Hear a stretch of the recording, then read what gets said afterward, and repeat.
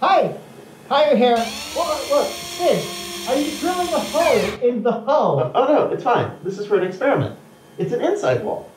Okay, as long as you know what you're doing. Let's not have a repeat of last time, okay? Well, no, let's talk about that. Hi, I'm Hayu Martin. And I'm Syd Stoat. On August 30th, flight controllers back on Earth noticed a leak up here. It wasn't immediately bad, so we slept in. Not the easiest night, but I mean, the station's always leaking a little bit. This wasn't exactly insignificant. Now, Syd and I are lazy bums, so we slept in, but the other astronauts had to deal with the problem. They went around the station and kept closing hatches until they found the leak.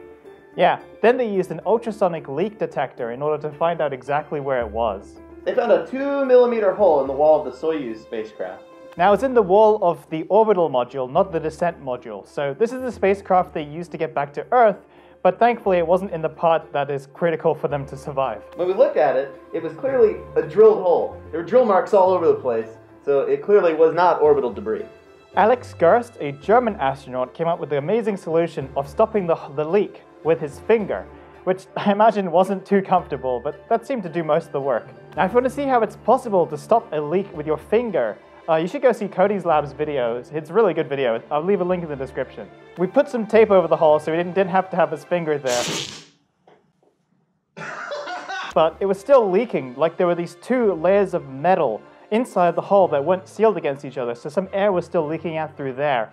So with that amount of leak, we only have air for about 18 days. Moscow Control is telling us to patch up the hole with a 2-part epoxy sealant kit. We asked the ground if they knew if it had any expanding properties so it could expand into the hull, but they had no idea. Houston and Drew, the commander, said we should probably go with the temporary solution first, because if the sealant didn't work, we'd have to drill it out of the wall. And I don't think anyone wants to take a drill to the wall of the space station anytime soon. Next, we got in contact with the director of the company that designs the Soyuz, and we talked to him for a bit. Over in Houston, the temporary solution they're working on for us was to get a rubber thing and form it into like a plug shape to plug the hole. Now, because the Soyuz is a spacecraft, it has its own commander, Sergei. So technically, he was in charge. Because he's a Russian cosmonaut, Moscow is instructing him to go ahead with the permanent sealant solution, but he was more willing to go with the temporary solution offered by the commander in Houston. And I don't think Moscow liked that so much. It was afternoon by this point, so the flight controllers let us take a break and eat lunch while they talked things over. I think they were arguing quite a bunch. After lunch, we decided to go with Houston's solution. Yeah, and the rubber plug worked perfectly. That stopped the leak. So we felt it was safe at that point to cover it up with the more permanent sealant and put a big patch over it. Not the prettiest, but it got the job done. So now we have to figure out who on the ground went ahead and took a drill to the wall. It seemed that they drilled the wall, but then they figured out that they made a mistake. So then they put glue over the hole, but then the glue got sucked out. Now this should have been picked up by inspections, so it might have happened during the testing phase after it had been sent to the launch pad. We hope it wasn't sabotage, but who knows? Yeah, once Russia figures out who did it, boy, I wouldn't want to be that guy. The pressure is stable now, so we can get back to work as usual. Yeah, we'll let Earth worry about that problem for us.